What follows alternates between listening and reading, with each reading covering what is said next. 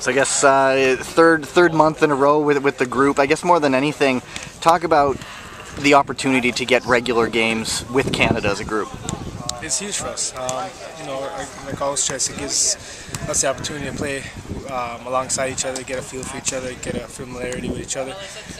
It gives the coaching staff the opportunity to implement their game plan and us to prepare against similar conditions of what we'll face, hopefully in the next round of qualifying. Now, I guess usually when you're back with the Canadian, most of the Canadian medium, they ask you about the goal scoring record. Is it honestly something you think about at all? No, not really.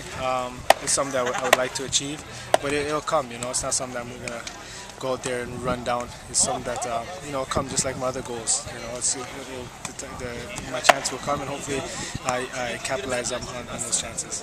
What's your take on the club? You'll be playing home and away these next couple of games. Hey, by no means it's gonna be easy. You know, St. Kitts has a lot to prove.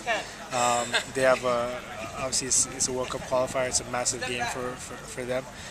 So we just got to go out there and use our experience, control the pace and the tempo of the game, and play the way we know we can. We know they're going to sit back at times. We just got to be patient and you know, pick our moments and our spots, and when we do get our opportunities, just finish them.